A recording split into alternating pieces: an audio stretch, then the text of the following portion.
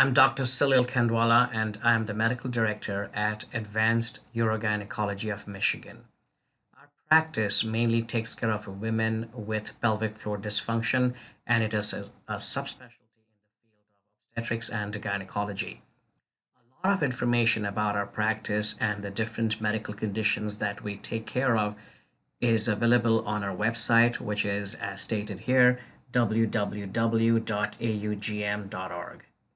Today, we shall discuss what is genitourinary syndrome of menopause, or GSM. Menopause typically happens around the age of 51, and meno is menses. Pausis is Latin word for cessation. So classically, literally, it means cessation of menses. That is when a woman stops having her period. Typically happens around the age of 51. It could happen earlier in certain cases, such as women who are smokers, have had a hysterectomy. Even if the ovaries are left behind, they may still go through an early menopause. A family history of early menopause in a sibling or in the mother. And of course, there's something called surgical menopause versus natural menopause. Natural menopause is when a woman still has her ovaries and she goes through the change of life. Surgical menopause is when the ovaries are removed, and obviously, therefore, the hormone levels will start dropping down. The change, however, the change and when a woman starts feeling the symptoms could happen right from the 40s, even though she's having her regular periods. And this period of time is called climacterium. And that could start in the 40s when the woman starts noticing that she's having some dryness and hot flashes and night sweats, and it can go all the way into the 60s. So this is a typical female anatomy. You've got the uterus in the front, which is bending forward. Then you've got the two tubes on each side, and these are the fimbriae, or the finger-like projections of the tubes. And we've got the two ovaries. One ovary is here and one ovary is here. So as the ovarian blood supply changes and the ovarian function decreases, these ovaries from an almond shape literally become as though someone just drew a white line on the sidewall, becomes extremely thinned out. So genitourinary syndrome of menopause, essentially it's genito and urinary symptoms.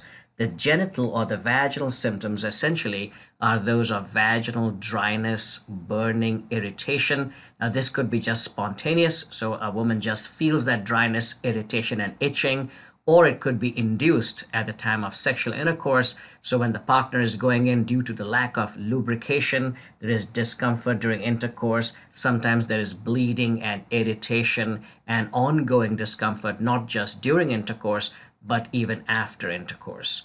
This in turn leads to pelvic muscle spasm, and obviously, if there is going to be pain, there is not going to be any desire to have intercourse, and therefore the libido goes down. That's the genital symptoms. The urinary symptoms are associated with urgency, frequency to go to the bathroom, burning, and history of recurrent urinary tract infections. And we'll review all these symptoms. So the previous terminologies that were used for this condition was known as vulvovaginal atrophy or atrophic vaginitis. The problems with these previous terminologies is that they only address the vagina, not the bladder symptoms. And there is really no itis. It's no infection of the vagina. So whenever anybody says vaginitis or vulvitis, you think, oh my God, there is a bad infection and I need to be on an antibiotic. It is just slight inflammation, not a true infection. And to talk about this is not comfortable to use in social discussions in the media. And that's why we've come up with this terminology called the genitourinary syndrome of menopause, or GSM.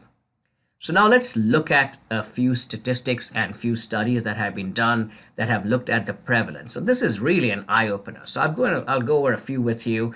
This is the Italian Agata study, which was done in 913 women aged around 59 plus minus 7 years. Vulvovaginal atrophy was noted in 65 to 85% of women. Vaginal dryness was noted in 100%, followed by pain during intercourse, burning, itching, and dysuria, that is, discomfort during urination. Pain during sex as the reason for avoiding sexual intercourse was noted in over 50% of women, and in fact by 61% of men. So it's not only about the women, but even the men are affected by the female pelvic floor changes. The REVIVE study, which is the Real Women's Views of Treatment Options for Menopausal Vaginal Changes, it was a survey done in over 3,000 postmenopausal women in the United States. Vaginal dryness was noted in over 50%, dyspareunia, that is pain during intercourse, in almost about 50%, and vaginal irritation in about a third. This also, the changes affected enjoyment of sex in over half of the women, and vaginal symptoms negatively affected enjoyment of sexual activity, sleep, and overall enjoyment of life. The CLOSURE survey, which is the Clarifying Vaginal Atrophy's Impact on Sex and Relationships, was to better understand the impact of this vulvovaginal atrophy, or GSM, in the context of the couple, not just the woman itself, but also the couple. Vaginal discomfort had a direct negative impact on the intimacy of both partners. Women about 58%, look at men, 78%. Loss of libido, that means not desiring intercourse, was noted in 64% of women and 52% of men.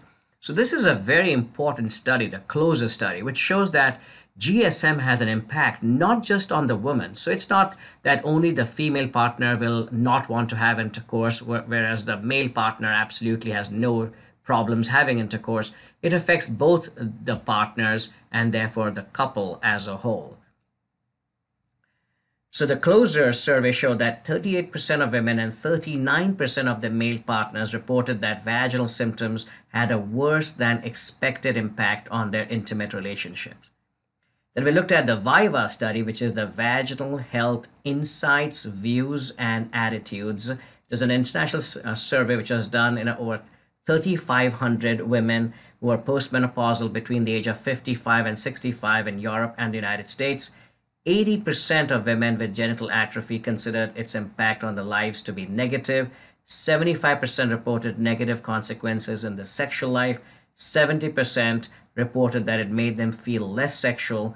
33% reported negative effect on their marriage and relationships, and 25% reported a negative impact on their own self-esteem.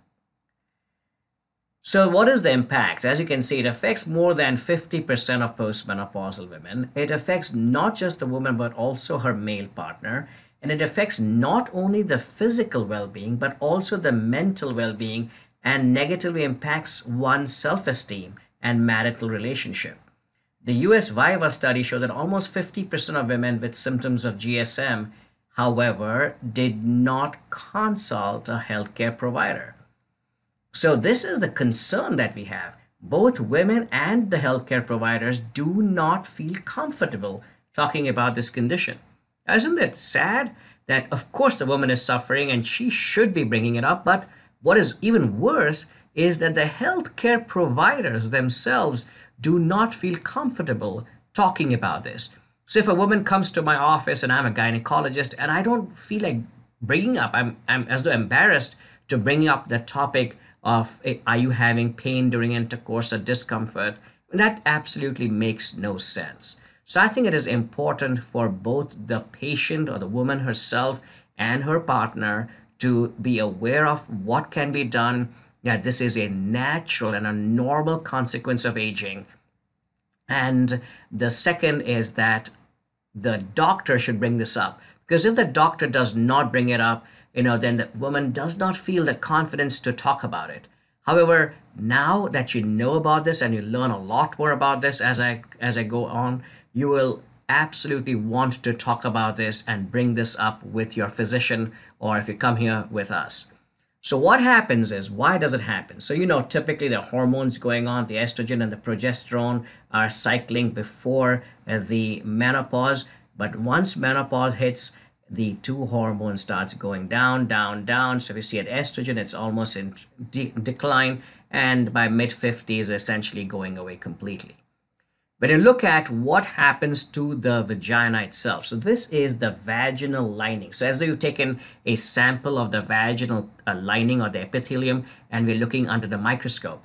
So what you can see here is this part is the lining or the squamous epithelium. So this area is nice keratin and it's nicely thickened lining with lot of nuclei, and you have what is called a papillae that is going into the area below the epithelium. And you can see that below the epithelium in the subepithelium there is good collagen and it looks nice and red and good blood vessels. This very thick layer, by the way, this layer here, look where it becomes. Tiny layer after menopause. Once estrogen disappears, this multinuclei, so these are many, many, many nuclei, what's called a multinucleated layer, becomes very thin. There is no evidence of any secretions on the outside. Look at this nice, which is what we call turgid. Turgid, that means high vascularity, high fluid, high elasticity. It's replaced by low elasticity, low vascularity, low water content, and almost inelastic, fibrous-like tissue. So those are the changes that happen at a microscopic level, and these microscopic changes cause the symptoms that we know about.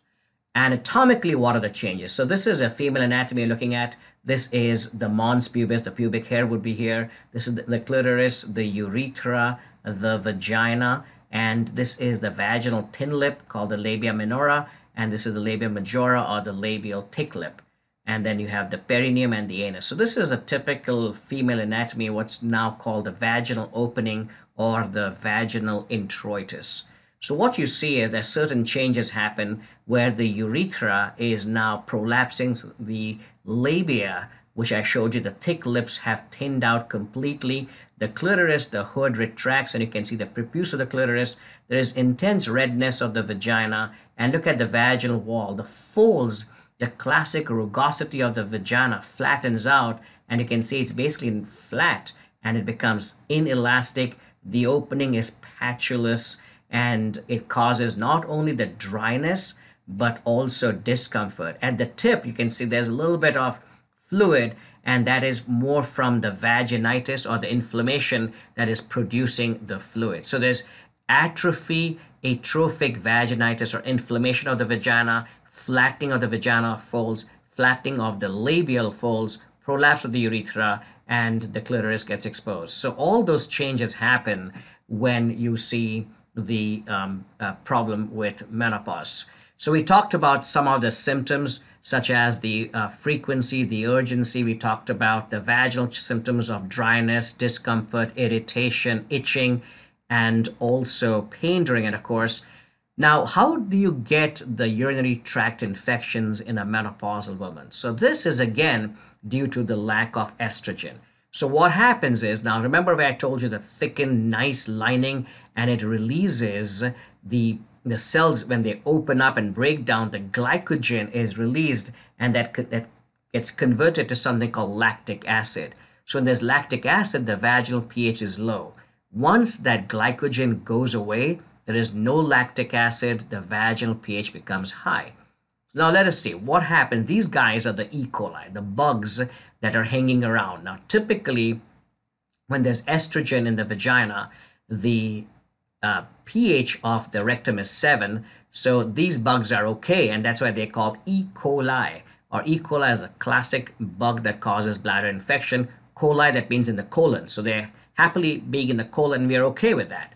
They do not cross forward. Why? Because remember that lactic acid in the vagina, it drops the vaginal pH down to an acidic pH of 4 to 4.5. Same thing in the urethra, and that is why the bacteria cannot move up. However, once menopause sets in, then the pH of the vagina and the urethra become the same as the rectum. Because remember I told you the vaginal pH goes up once there is no lactic acid. Now these guys can go around the rectum, at the perineum, in the vagina, at the opening of the urethra, and can get pushed into the bladder. And that is bad news. Why? Because once they get into the bladder, they will flourish and cause a bladder infection. So lack of estrogen after menopause causes the pH changes, and because of these pH changes, you have the bacteria growing in the bladder, causing a urinary tract infection. Now, when we talk about management, let me tell you one very, very important thing. Remember, menopause is a new event. It's an event of the 19th century onwards. So it's very just about 200 years old. Why does it happen? Because today, a woman is typically living into her mid 80s, if not her 90s, and that is going to keep increasing. Menopause happens at 50. So almost more than a third of a woman's life is lived in the postmenopausal years, something which can progressively see changes. So when there is lack of estrogen, this is the problem. It's a progressive changing vagina. So the elasticity going down, the redness increasing, the dryness getting worse, the pelvic muscles going in a spasm, all those things are worsening over time and gradually getting to the point where even the labial lips sometimes stick to each other and closes off the vagina completely. And that's called labial adhesions because they become so irritated that they stick to each other. So what is important is that it's a progressive condition. Worsening sexual dysfunction and urogynecological consequences such as urgency and frequency, bladder infections, tight pelvic floor. Over time, if left untreated, as I mentioned, it can cause significant vaginal narrowing to the point that the vagina may completely close off. The most important thing about treatment, the most important thing is not just to start the treatment early, early is the key word here, but also to maintain it throughout her life. So it's not just about giving the treatment and then stopping it, but giving the treatment and continuing the treatment ongoingly. So what are the goals of our treatment? One, the most important goal is to educate women. Right from the 30s to the 40s, it is important to tell a woman who comes in for an annual examination that, listen, menopause is going to happen around 50 and you should be prepared for that. So what if the hormone cease? We have ways around it and a lot can be done to help you to maintain a normal life, a normal sexual life, and avoid some of those bladder symptoms. It is important for us as healthcare providers to openly discuss this with you so that you can feel free to bring it up. If I don't feel comfortable talking to you, how are you going to be comfortable asking me about what can be done about it? So we need to encourage women to talk about it right from their 40s and make the patient aware that there are these different options available for you. It's not only about the patient, but also involve her sexual partner in discussion and so that the couple, both together, they feel comfortable to discuss this and they don't feel that this is something wrong that they're doing or they should be guilty about. So we should constantly encourage patients to talk about it and impress upon the patient that this is a progressive condition. So right now it may not be too bad, but over time it can get worse, and we do not want to wait too long until the changes are hard to correct. It's always good to start early and most importantly, continue with the treatment and so that the changes are preserved and the bad changes don't happen. And of course, we have to talk to the patient and see what she would herself want to do. So what is the main gold standard? The gold standard of treatment is estrogen.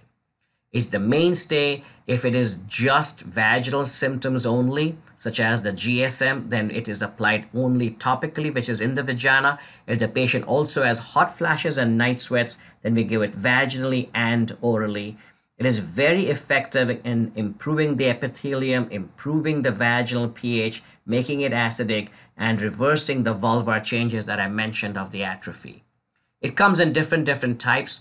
The best is for GSM, the best is vaginal or inside the vagina or vulvar estrogen, not taking a tablet. It's good to take it in as a cream or a vaginal tablet or a vaginal ring. The different preparations which are available that a woman can use. They're very similar in how they work and depends upon the patient's choice. When should it not be given is if the patient has undiagnosed bleeding, history of breast cancer in herself, or a strong family history of breast cancer. If she has uterine cancer or ovarian cancer, which is estrogen dependent, history of blood clots or lung clot, and any other clot, whether it could be in the blood and the arteries, and severe liver dysfunction. So that's what led to the black box warning because of this breast cancer information. How long should estrogen be continued? It's a very common question I'm asked. There is really no limit. The most studies that have been done have documented safety only up to 12 months, and they haven't followed those patients beyond. But that doesn't mean that at the end of 12 months, we'll have problems with the estrogen. It has just not been studied beyond that in a formal manner. The WHI, which is the Women's Health Initiative study findings, showed that when they were taking estrogen and progestin, women had increased incidence of breast cancer, higher incidence of strokes and heart disease, and that led to the FDA black box warning against estrogen. However, this is a very select group of women. Most women, especially when we're talking about not taking an oral medication, applying in the vagina, most women it would be fine, and it would be very well tolerated. If a patient could not or did not want to take estrogen, then she could take something called Osphena. This is an oral tablet for vaginal health. It is a non-hormonal, it's an estrogen-like medication.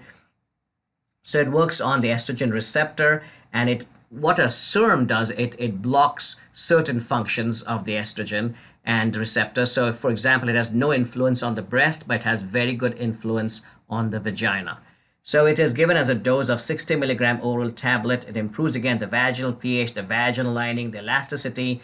The side effects could be hot flashes and muscle cramps. So if a patient did not take estrogen, there's an estrogen-like medication that she could take called Osphena or Ospemifene.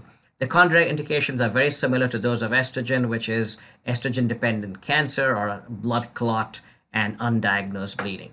It has also been studied and found to be safe for at least 12 months. It could be continued beyond 12 months, but we need to just make sure that we keep following the patients in that regard.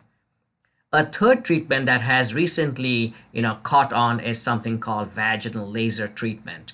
And one of the lasers is this Mona Lisa laser, and it is a special carbon dioxide laser. And what it does is it helps with the vaginal tissues by stimulating the tissue to regenerate and grow back to a premenopausal state. So this is done. So let's go with some FAQs. Where is the procedure done? How long does the procedure take? It is done in an office setting, and it is done completely under local anesthesia. There is absolutely minimal to no discomfort. Just think about a speculum exam where the speculum is slowly coming outside. It takes about 10 minutes to perform, and it does not cause any discomfort. There may be slight dryness sensation, but it's very minimal. You do not need to do anything before the procedures. After the procedure, the only thing is avoiding intercourse for about 2 days, but that's about it. There is nothing else. You can run, you can do whatever you want to do. And you should typically see results quite soon, when most women will feel wetness immediately within about a few weeks of starting the Mona Lisa treatment. So it is done once a month or once every 4 to 6 weeks for about 3 treatments is the initial thing, and then it is repeated in a year. So once it is successful, how long will it last? So let's look at some studies. Now, there are only a few studies that have been done in this regard. So this is a 30 women study followed up to 1 year, and 92% were satisfied with their treatment at 1 year after the Mona Lisa treatment. And all their symptoms, dysuria, burning, itching, dryness, and dyspareunia, significantly improved. A second study, which was done by the inventor, Dr. Stefano Salvatore in Italy, it was a 12-week follow-up, and they observed that 85% of women who were not sexually active resumed intercourse just after 1 treatment.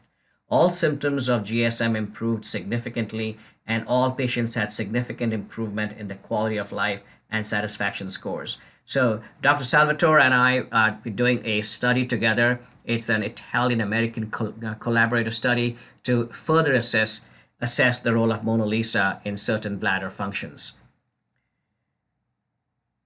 So we are about to conclude or actually finished enrolling our own Mona Lisa study, and it's a randomized double-blinded study. So this is a study that has never been done until now to really show the authenticity of Mona Lisa and make sure that this is not just a placebo effect. So what happens is it's a double-blinded. That means the patient is randomly selected into receiving either laser or no laser. So she doesn't know. The procedure which is done in the laser group and the no laser group is the same. In the placebo arm, the laser is just not activated, whereas the laser arm, it is activated. So patient really does not know because I'm putting the probe in and moving it just like what I would do in the placebo arm. The patient and the follow-up healthcare team is unaware of what was done during the procedure. So the patient does not know what was done, and my colleague who sees the patient afterwards does not know what was done. So it's a blinded. I would know what was done, but I do not follow the patients and I take myself out of the study. We expect to present our 6-month findings very soon, and then we'll present our 1-year findings. So for which patient is this treatment appropriate? Any woman who experiences GSM, this could be done. Is it safe for women with breast cancer? Yes, the Mona Lisa is very well suited, especially for women with breast cancer and who cannot take estrogen. Or in some women who are afraid of taking estrogen because of a strong family history of breast cancer, or if they have a blood clot history and they cannot be on estrogen, they'll be perfect for this. Now, this is it. Is the procedure approved by the FDA for menopausal symptoms? No. The FDA recently made a statement about this. And what the FDA said is that, you know what, the data is still not clear. We need to see what happens more. We need more information before we say that, yes, you can go ahead and do this CO2 laser or the carbon dioxide laser as a treatment option for GSM. That is exactly why we are doing this study. And ours is the first study to show that if in a randomized manner, we will know exactly what the outcomes are, and there is no bias because the person who is doing the procedure is out of the study, and the people who are involved, that means the patient and the follow-up team, are blinded. They do not know what did the patient receive. Then there are the other things, such as the moisturizers and lubricants, and a lot of women use this after menopause. There's nothing wrong with that. There are several moisturizers and lubricants available. So the ones that we would recommend are the water-based, are better suited for the vagina because it has similar osmolality. And moisturizers, the way they work is they rehydrate the dry epithelium of the vagina and also help with the vaginal pH. So there's something called the osmolality, which was defined by the WHO, and certain additives that could cause a reaction, such as the parabens, the glycols, and the antiseptics should be avoided. In some women who also have vaginal narrowing, we could use dilator treatment to dilate it, or she could use something on her own to put inside the vagina. And in women who have pelvic floor tightness, we can help with the hypertonicity by doing some electrical stimulation of the vaginal muscles and vaginal relaxation therapy. Then, of course, lifestyle modifications are also important, such as weight control, smoking, improving sexual activity, and yoga. From the partner standpoint, it is important for the partner also to have proper health, proper erection, and avoid premature ejaculation, and come for couples counseling. So the key consideration in GIST is that GSM is a very chronic condition that happens after menopause because of lack of estrogen. And if it is left untreated, it can keep worsening and worsening, and sometimes then the damage may become not completely irreversible, but hard to control and revert back. Women are reluctant to talk about it, so it's up to us as healthcare providers to bring up and broach the issue and start talking to them right from their 40s and tell them that this could happen and is going to happen after menopause. So just bring it up and we will talk about it and we'll address it at that time. So healthcare providers do not address this because they do not have proper training in this. They're running around and seeing patients, and their attitudes and belief may be that sex should not be a priority for a woman in her 60s, but this is all wrong. It's entirely up to the woman. We need to encourage women to talk about this. We need to make them feel comfortable. And postmenopausal women, when they're seen in the clinic for whatever reason, the healthcare provider should bring this up and ask her if she has any symptoms of menopausal changes, such as vaginal dryness, vaginal discomfort, pain during intercourse, and the topic of intimacy should always be brought up. We need to overcome our misconceptions, and women need to get reliable information. In choosing therapy, the woman's preference should also be taken into consideration. There's a lot of stigma around estrogen. Many women fear it because of the WHI study, but now there are more studies coming out, and they should fully understand that every woman has a different risk factors. So most women can tolerate vaginal estrogen very well without any concerns. So please remember the take-home messages. One, genitourinary syndrome of menopause is an event that's going to happen in any woman who lives in her 50s and beyond. Most women today are living up to 90. So more than half almost of a woman's life is lived in the postmenopausal years. Also, most postmenopausal women are active and sexually active, and they would like to be sexually active in their 70s. And sometimes I have patients even in their 80s who are sexually active. It is their choice. It is for us as healthcare providers to respect their choice, to talk about these symptoms way in advance, right in their 40s, bring it up so that we can keep addressing it. And anytime and every time a healthcare provider sees a postmenopausal woman, we should bring it up and keep an open discussion explaining